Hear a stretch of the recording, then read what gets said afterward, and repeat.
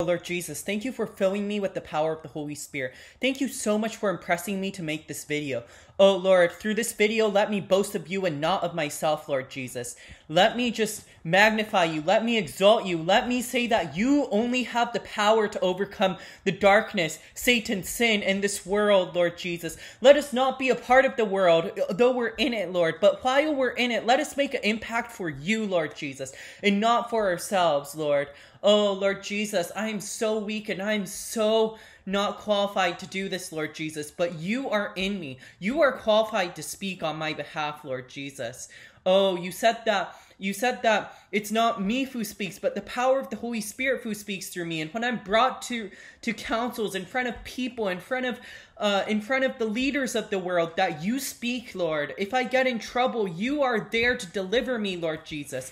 Oh, I praise you, Lord Jesus. I praise you. Oh, Lord, thank you so much for the power of the Holy Spirit, Lord Jesus. Thank you that you're going to bring revival, Lord Jesus. Thank you that you are always supplying me, Lord Jesus, in my spirit, in my inner being. Let me put off the flesh and let me bring you in, Lord Jesus. Let me bring you into my life, Lord Jesus, but not into my life. Let me conform under your will, Lord Jesus, but I can only do that through the power of the Holy Spirit. Oh, Lord Jesus, break me from the power of the flesh. And today, that's what I'm going to be talking about. I'm going to be talking about the power of the flesh. And the first place I want to go to is Galatians 5. Galatians chapter 5. And this is a Bible study that I haven't planned, but the Lord said, go for it, Tatsuya. Just go for it with 100%. Through this video, I wish to cease myself. Actually, Galatians 2:20 says it's no longer I that live, but Christ that lives in me. So you see, when I was walking with the power of the Holy Spirit, after I got back from my evangelism, I was so high into the glory realm of the Holy Spirit that it was not me who lived, but the power of the Holy Spirit that lived in me. It was me who died on the cross. It was me. I ceased to exist. I ceased to be.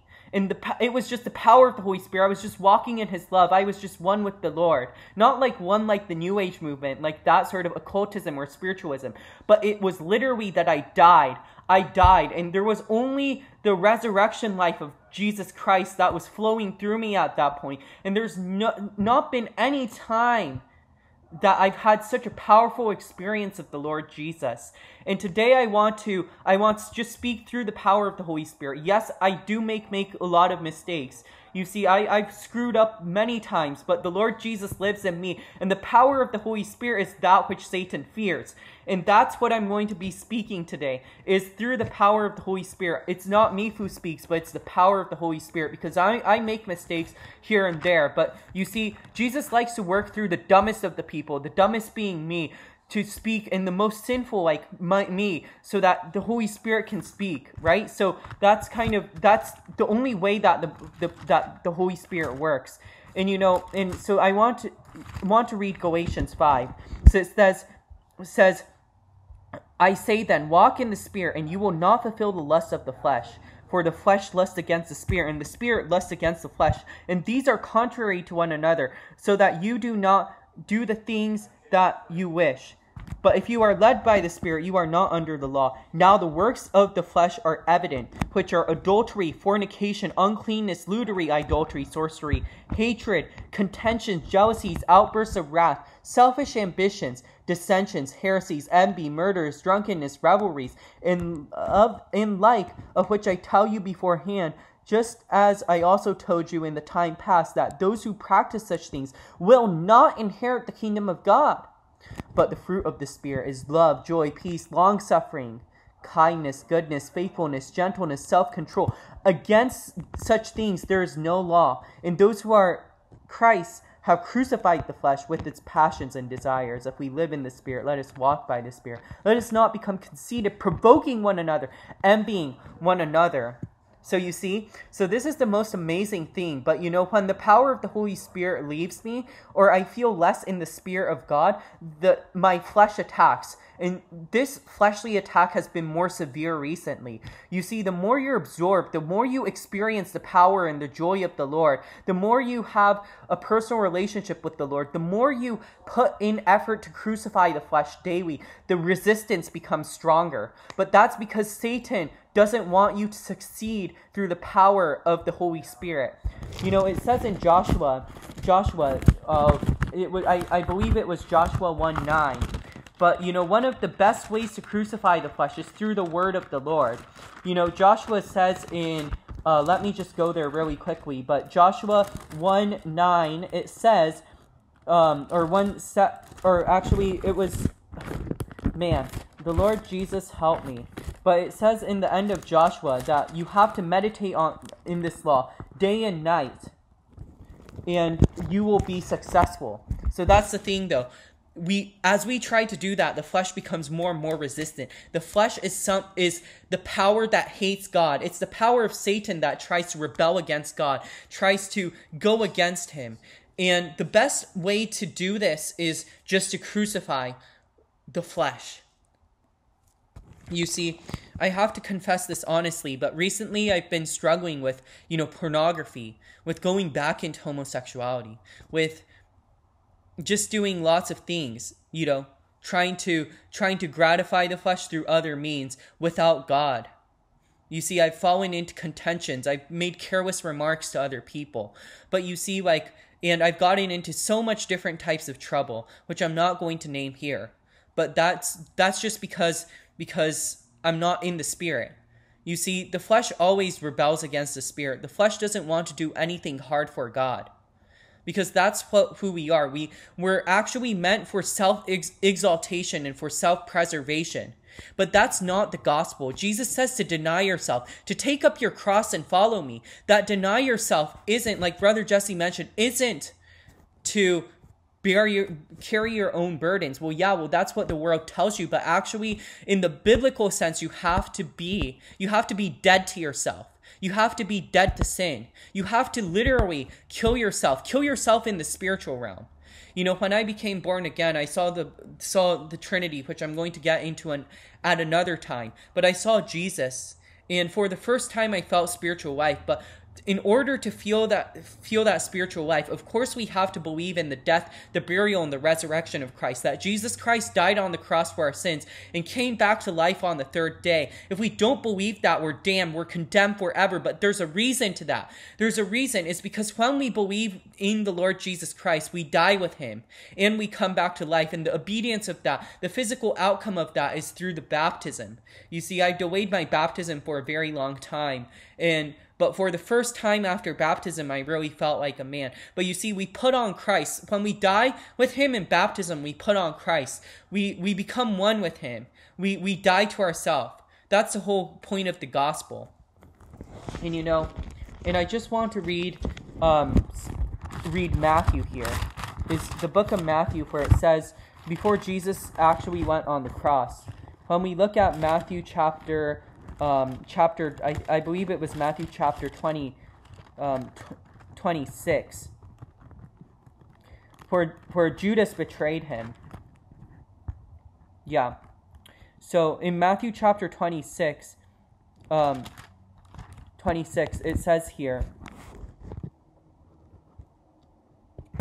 you see, it says, then Jesus came with them to a place called Gethsemane, and said to the disciples, sit here while I go and pray over there. He took with him Peter and the two sons Zebedee, and he began to be sorrowful and deeply distressed. Then he said to them, my soul is exceedingly sorrowful, even to death. Stay here and watch with me. He went a little further and fell on his face and prayed, saying, O Father, if it is possible, let this cup pass from me. Nevertheless, not as I will, but as you will. And then he came to the disciples and found them sleeping and said, what? Could you not watch with me 1 hour? Watch and pray, lest you enter into temptation. The spirit is indeed willing, but the flesh is weak. You see, so there's so much significance. Oh, in verse 42, before I forget. And again, a second time, he went again and prayed, saying, O Father, if this cup cannot pass away from me, I drink it. Yet your will be done.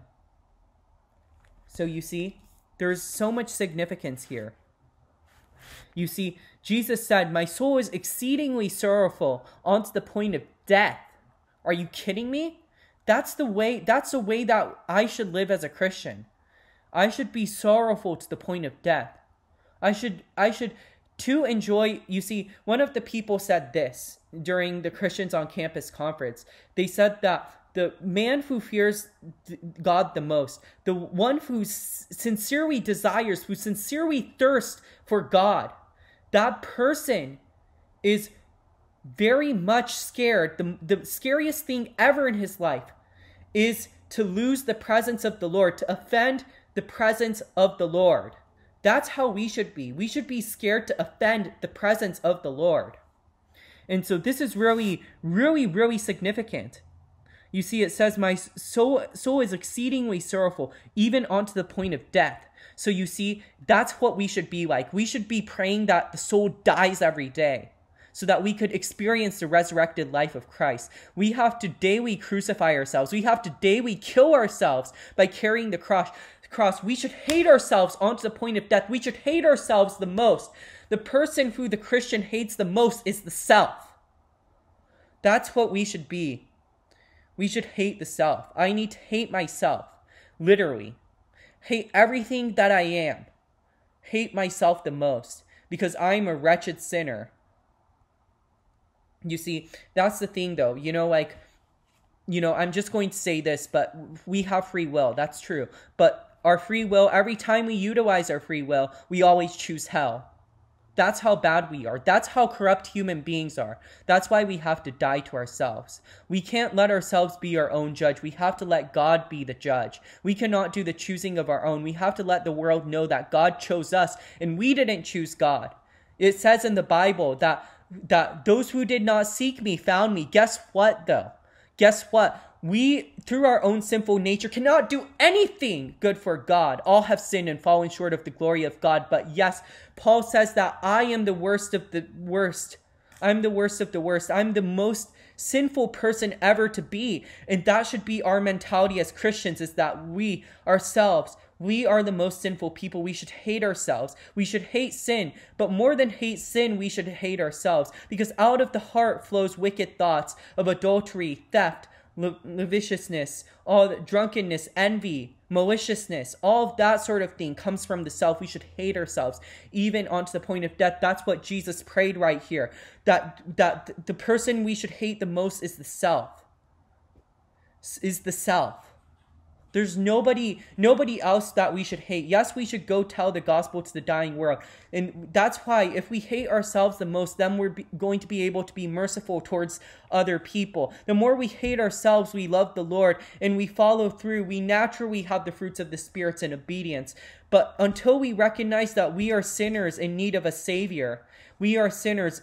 All have sinned and fallen short of the glory of God. But yes, I'm so sinful that I deserve hell. At that point, only can we accept the Lord Jesus Christ, His mercy, His grace, His death on the cross. And we could see that we were crucified with Him. It's a miraculous thing that we cannot crucify ourselves. We're made for self-exaltation, self-preservation. But it's only Jesus Christ who said yes to the cross. And that one man, you see, we've all been sinful. You see, one man corrupted the whole earth, but one man can redeem the whole earth. The first Adam brought death and sin into this world, but the second Adam brings life and righteousness onto the earth.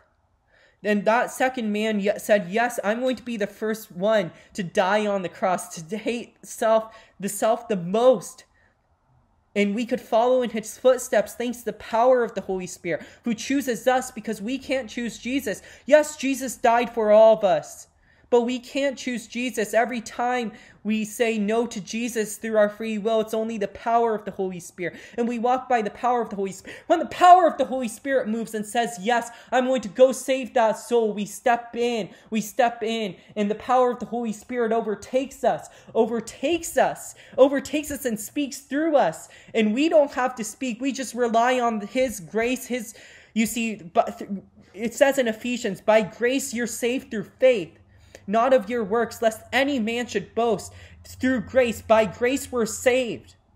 But that grace gives us the faith to believe in the death, how painful that death was, the empathy and the sympathy and the compassion onto the Lord Jesus is through the power of the Holy Spirit. Only God can only the Father can empathize with the pain that Jesus experienced on the cross. We have no ability for compassion and desire. Only the Holy Spirit restrains evil in this world, restrains evil in our lives, gives us a conscience and a discernment to know between good and evil, tells us the right things to do, but that's only through the power of the Holy Spirit that we're able to do all of these things, not of us. And that's the whole power that we need for an experience with the Lord Jesus. Oh, praise the Lord that He's giving me these words. Amen. Praise the Lord. Oh, Lord Jesus. And, Jesus, and Peter thought he could save the Lord Jesus, but he couldn't. He denied Him 3 times. Judas killed himself. But that's what we do as human beings. We say that we're so loyal to other people, yet we're not. We're not willing to go through the hard experiences. We need a slap on the face every time, you see, and sometimes it can be the opposite thing. You see, we think we're so sinful and we can't be forgiven by the Lord, and we go down this depression tunnel, and that's the tendency of my flesh most of the times. But that's only through the power of the Holy Spirit that He could redeem us, and that we could actually gain the not just head knowledge, but heart knowledge and spirit knowledge that Jesus died on the cross for our redemption, that we could rejoice in the death of ourselves and the death of Jesus, that we could rejoice in the pains and the sufferings of this world. You see, that is so absurd that we could just enjoy the death of ourselves, the most painful and cruel things, yet we know that there's reward in this end, because Romans 8:18 says that the sufferings of the present time is not worthy of the glory to be compared in the world to come. Amen. Praise the Lord. Oh, Lord Jesus. Praise the Lord. Yeah, so you see, this is the most amazing thing though.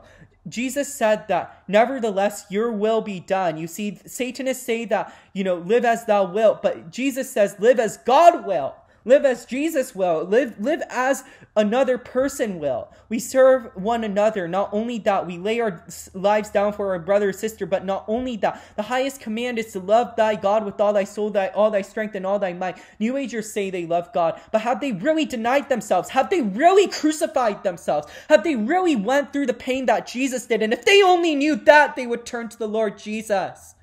Oh, praise the Lord that I'm able to understand that, but it's not through me, it's through the power of the Holy Spirit. It's through the power of His grace that I could understand what Jesus meant when He said, watch and pray. Or, Father, if this cup cannot pass from me unless I drink it, nevertheless your will be done. Thank God I can understand that. Thank God that I could empathize with the crucifixion and the resurrection of the Lord Jesus Christ. Thank God that I know the fear of the Lord, because through the fear of the Lord men depart from evil. Through the fear of the Lord I could deny myself in my own flesh. Jesus was able to do that. Jesus was able to say no to the flesh because He knew the fear of the Lord more, and He knew the joy of the Lord. We must understand the holiness of the Lord and the love of the Lord at the same time. Praise the Lord. And you see, and this is the thing though, when we fall into temptation like I did, because I want the comfort of the Lord, but I need to deny myself, but my flesh doesn't want me to deny myself, so it becomes more resistant, and I become more stupid though. You see, when I gain an open door for the flesh to come in and to attack me, then I become more stupid, and then I do more stupid stuff, and then I say more stupid comments. But I should only let the Lord speak though, because you see, I let my freaking flesh speak through me all the time. Oh, forgive me, Lord. And let the flesh speak through me, and I make stupid choices, and I become confused like Jonah, who didn't have enough love for the other people, or for anybody. And you see, and we always have that tendency to become fearful because we're in the flesh. We don't have a healthy fear of the Lord. We just fear that we become destroyed. But fear of the Lord is different. By the fear of the Lord, we acknowledge the holiness of the Lord. We acknowledge that, yes, He is the right one. And if we deny Him, there's severe consequences. And if we deny Him, we don't enjoy eternal pleasure in our spirit. You see, the flesh has just anger towards the Lord. But you see, that's the whole thing though. It tries to deny the Lord all the time. So that's why I need to be able to resist temptation. But if I'm only able to resist temptation as I'm enjoying the Lord so much. And you see in Genesis, and the Lord I think also wants me to mention this lastly, but in Genesis, Jesus was about to be crucified on the cross. when he said that, nevertheless, Lord, you see Ishmael, Abraham was impatient. Impatience is something of the flesh. The flesh is impatient. It doesn't want me to acknowledge that the Lord has a promise for me. I need to wait on the Lord. The flesh wants to act immediately before the Lord does it, because the flesh doesn't want to wait on the Lord. The flesh hates the Lord. The flesh wants to say, hey, I'm more faster than the Lord. The convenience, pleasure is of Satan. He's like, oh, quick spirituality without the fear of the Lord, without having to endure suffering and pain. I'll just give you the joy, peace, and what not. But you see, everything comes at a price. The New Age doesn't teach you that. You see, that's the whole thing Satan does. He wants a counterfeit. He wants something easier than the Lord. But there is nothing easier than the Lord. And it says, come to me, all you who are weary, who are burdened. You see, the Lord has his opportunities, but Satan tempts us with something pleasure. You see, when we have a lack in our soul, Satan wants to manipulate that, to manipulate what God can sincerely fill us with, and fill us with a counterfeit. You see, that's the whole thing Satan wants to do. But that's why we need to trust in the Lord. Ishmael was a product of that. Abraham was impatient, or Sarai was impatient. He tempted Abraham to have sex with a slave, the slave called Hagar, and they bore Ishmael. And Ishmael is a symbol of the flesh, and Isaac is the symbol of the spirit. And Isaac was the one sacrificed. You see, that's the whole thing. Jesus was a spirit man. We have to be spirit men too. We have to deny ourselves. So that's all I'm going to say today. Deny ourselves, crucifying the flesh. You see, I got tempted in here and there with the flesh. But ultimately, I have to deny myself. I have to crucify the flesh. It's so hard to do that.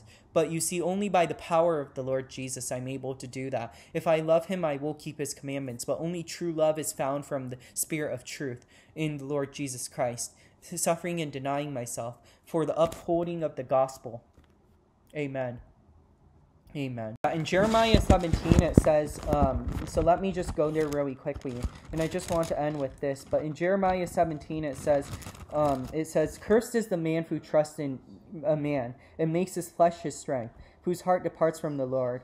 He shall be like a shrub in the desert, and shall not see when good comes, but shall inhabit the parched places in the wilderness, in a salt land which is not inhabited. Blessed is the man who trusts in the Lord, whose hope is in the Lord. He shall be a tree planted by the waters, which spreads out its roots by the river, and it will not fear when the heat comes. Its leaf will be green, and it will not be anxious in the day of drought, nor will cease from yielding fruit, the fruit of obedience, the fruit of the Spirit, right? So basically, the flesh wants us to trust in another person, but we have to trust in the Lord more and more, and that's how we're going to be able to be in the Spirit. Don't let men persuade you of what you should do. Trust in the Bible, trust in the Lord Jesus, and everything shall go smooth for you. And I haven't done that enough.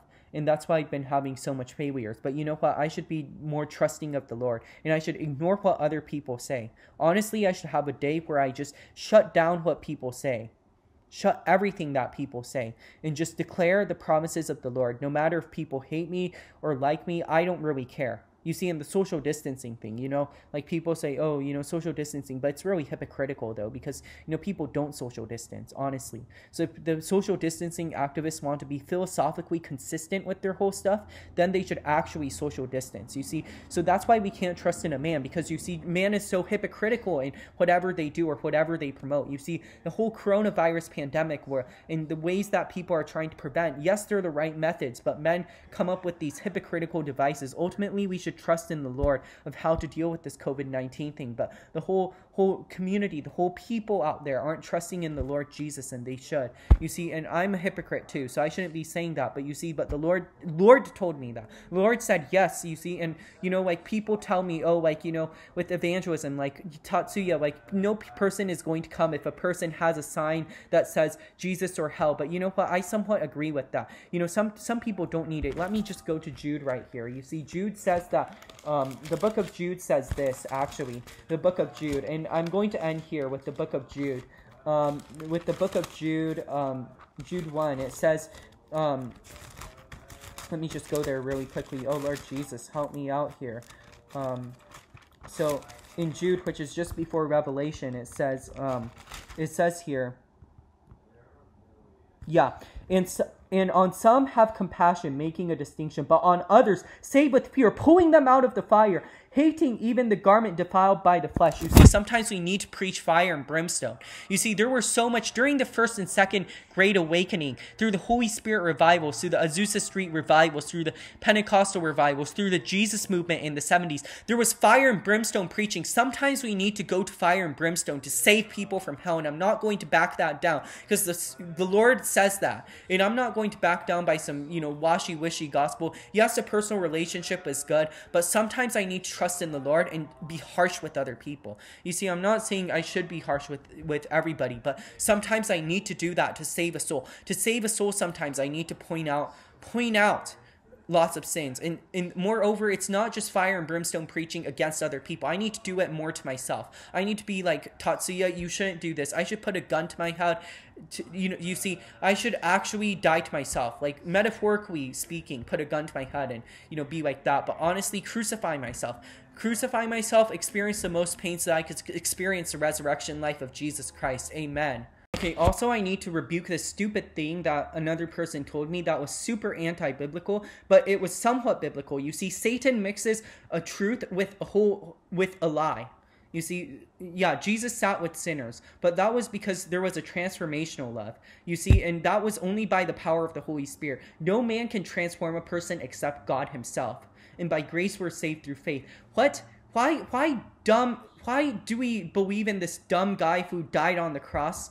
Seriously? Like, that's going to change us? But it does. It does change us, because you see, sin is so violent that we needed to see that violence 2,000 years ago and see Jesus die on the cross. Yes, that's how violent sin was, and that's how much sin hurts us. And Jesus wanted to show us that, so he went and died on the cross up there. But in any case, Jesus doesn't want us to. Okay, and this is what the Holy Spirit says through the Bible, that Jesus not only rebuked the Pharisees and all the religious leaders, okay, Jesus rebuked his own disciples the harshest. He said to Peter, "You're Satan." Jesus presented the gospel, foreshadowed and prophesied the gospel, that he's going to die on the cross and rise again, and that's the only way to become connected with the God. When he preached the gospel for the first time to his disciples, when he revealed the gospel before he was crucified, he said, "Yes, Lord, I'm willing to die." You see, he was 100% excited to die so that he could experience the glory of God. When he was presenting that to Simon Peter rebuked him and said, "No, don't do that, Lord." And he said, "Satan, I rebuke you, Satan, in the name of," you see, "I rebuke you, Satan." You see, the Lord Jesus called Simon Peter Satan. You see, and Jesus said to Judas, it was better for you if you were never born. Are you kidding me? Like, Jesus said to Judas, it was better if you were never born. What? Because he's going to face eternal damnation. That's how Jesus was. That's how severely Jesus rebuked the disciples. Well, I mean, he said to the Pharisees, woe to you, scribes and Pharisees, you hypocrites. But you know what? But he said the most harshest things, the most meanest things to his disciples. Honestly, though, don't have a you see, Jesus, one person said that Jesus isn't like a Hitler, but Jesus isn't also like a hippie. But honestly, this society wants a hippie Jesus more. So stop believing in the hippie Jesus. Start thinking about how much Jesus rebuked other people.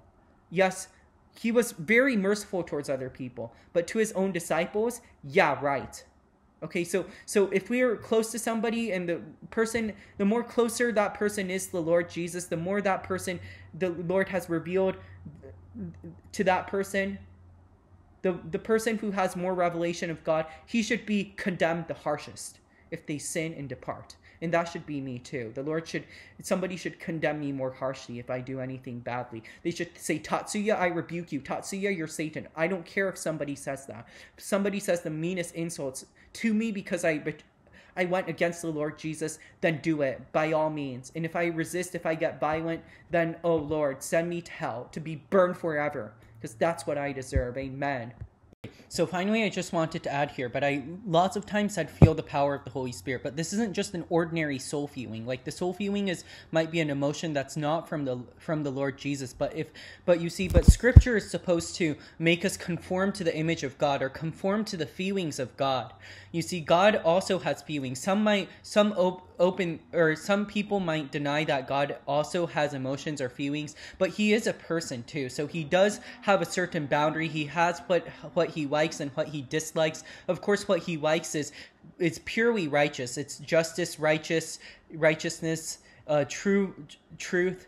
But everything he hates is like wickedness, sin, immorality, anything like that he hates. So we could establish that he's a person and he does have feelings himself, but those feelings aren't usually aligned with ours, and that's where it comes in, the difference between the soul and the spirit. So I just want to go to Hebrews 4:12. And guys, if you really don't know the difference between the soul and the spirit, I mean, honestly, how can you discern what the will of the Lord is? So it says in Hebrews 4:12 that the word of the Lord is sharper than a double-edged sword, dividing the soul. And I need to go to Hebrews 4:12, and I have to memorize this. Oh Lord Jesus, please help me. So Hebrews 4:12. I'm just going to go there really quickly. Okay. Hebrews chapter 4. Verse 12. Okay. For the word of the Lord is living and powerful, sharper than any two-edged sword, piercing to the division of soul and spirit, and the joints and marrow, and is a discerner of the thoughts and the intents of the heart. Wow, that's what I needed. Amen. So praise the Lord. So the word of the Lord is really sharp. It's something that it's the sword of the Spirit, like it says in Ephesians. It's literally an offensive weapon against the spiritual hosts of wickedness and spiritual high places, but it's also a weapon to actually crucify ourselves, or literally to speak to symbolically or spiritually or metaphorically kill ourselves. It's so powerful. And this also, and it says here, divides between the soul and the spirit. Of course, the spirit we're redeemed. Our spirits are redeemed. Our soul is against the spirit. Our soul is the flesh.